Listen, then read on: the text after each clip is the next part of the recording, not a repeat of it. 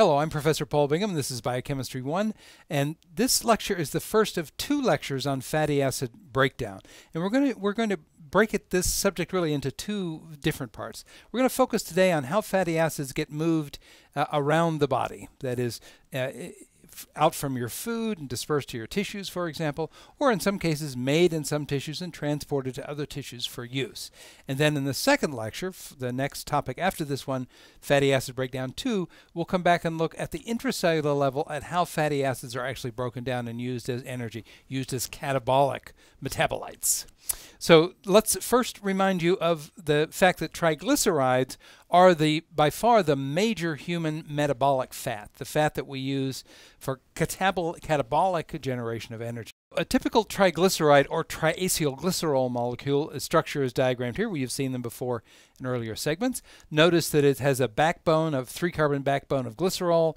That is, each of the 3 carbons in glycerol has a hydroxyl group on it, and that hydroxyl group is in turn locked in a ester linkage with the 3 fatty acids involved here. And in fact, let me zero in and point out to you the ester linkages, the 3 of them that make up this triglyceride or triacylglycerol molecule. So now stand back before we move on and look at it. Make sure you understand it. So there is this particular one has 1 palmitic acid on it, the 1 palmitoyl residue, and then 2 oleic acid residues, the dioleicyl at the bottom, and the bottom 2.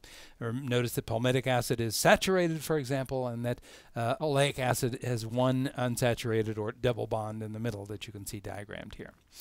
In fact, triacylglycerides can in fact be quite heterogeneous and are even influenced by diet, because as you eat different kinds of fats with different fatty acids, your body stores those fatty acids in fat, and if you're eating a lot of animal fat, for example, you'll tend to have more saturated fatty acids. Eating a lot of your lipid is plant-derived, there'll be more unsaturated fatty acids and so on. In fact, that's one of the reasons that the taste of meat that we eat is influenced by the diet of the animal that ate that meat. So when you buy corn-fed beef as opposed to grass-fed beef, for example, it tastes different, and almost all that difference in taste is attributable, in fact, to the different fatty acids in the triacylglycerols, triacylglycerides in the molecule. Okay.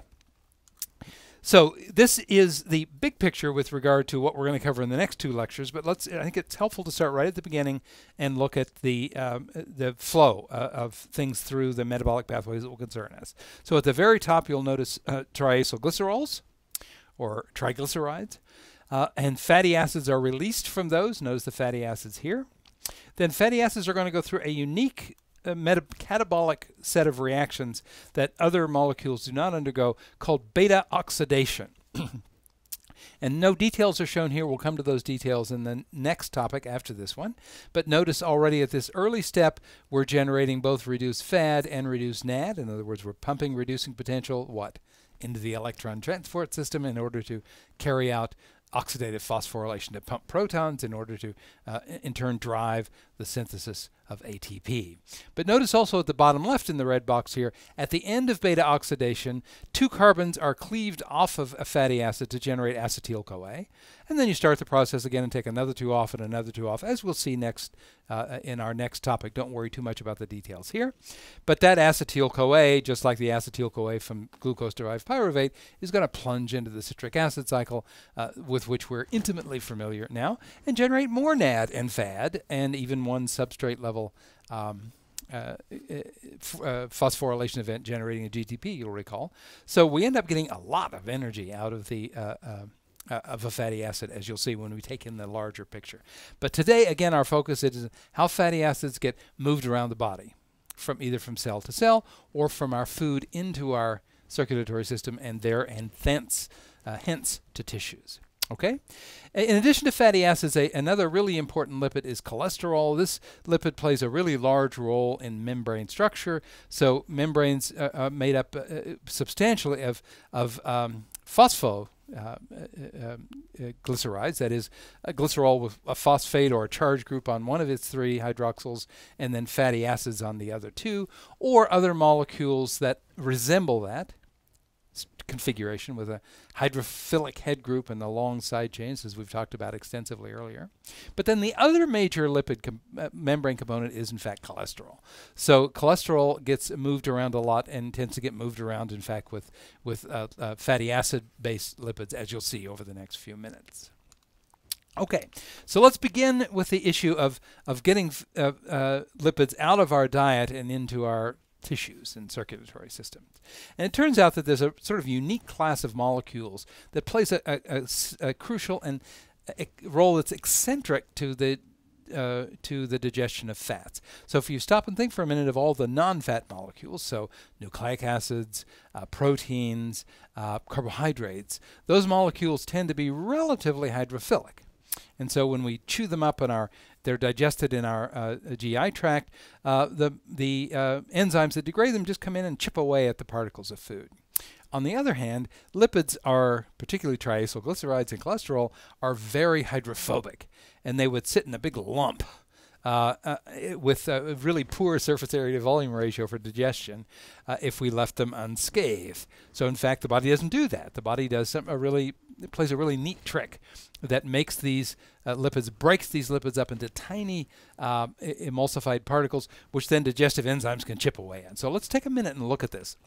So this symbolizes the fact that lipids get into our bloodstream either from endogenous production, the liver is mentioned here, or fat cells can release fatty acids into the circulatory system and so on. But they also get there from the food that we eat, and the question now in the next couple of minutes is how they get from our GI tract, the food that we swallow, into our circulatory system. So there's a series of steps involved, and the first steps are getting them broken down into the small enough molecules that they can pass the intestinal barrier and get into the circulatory system in ways, again, that we'll talk about in progressively more detail over the next few minutes. So this image in orange here is the GI tract. And we'll refer back to this image several times in emphasizing the tricks that the GI tract plays. We'll be concerned with its surface, its inner surface, the surface that interacts with the food that you eat. We'll be concerned with its muscular contractions.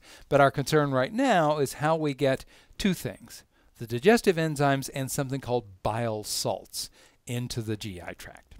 So that, in fact, there are two organs that are relevant here, and they're symbolized or diagrammed here in this cartoon in two different ways. One is the pancreas. The pancreas, as you recall, has to do with insulin metabolism, and something we'll talk about in much more detail later. But it's also a primary source of digestive enzymes. So you remember pancreatic ribonuclease that we looked at in great detail near the beginning of the course, an early small protein whose structure and folding patterns we understood early and well. And the digestive enzymes that the pancreas is going to dump into the upper GI tract, right as the GI tract emerges from your stomach, in fact include lipases of various sorts that are going to degrade lipids. But because of the special problem of the hydrophobicity of lipids that we talked about a moment ago, there's a second organ called the gallbladder, collaborating with the liver in a way that we'll show in just a moment, that synthesizes a kind of detergent that's going to take big droplets of lipid that are inefficiently digested and dissolve them into tiny particles that can be efficiently digested. Bile salts. So bile salts are actually manufactured in the liver, and there's a duct, bile duct that it's called, that will allow those bile salts to travel down in an emulsion or in solution, travel down through the duct and into the upper GI tract, very near where the pancreas dumps the digestive enzymes at the beginning of the digestive process as the GI tract emerges again from the stomach. But there's also something off to the left here you'll notice called a gallbladder. I called your attention to it a moment ago in the macroscopic sense. The gallbladder stores leftover bile solution if there's excess, so that if you have a high-fat meal, for example, you can secrete bile salts in large amounts in response to the lipid composition of the meal that you just ate. Here in the red box is that statement made, and notice now that bile salts are going to travel both directly from the liver down the bile duct, or they can be diverted into the gallbladder and held there for in case they're needed later, or for when they're needed later. Okay.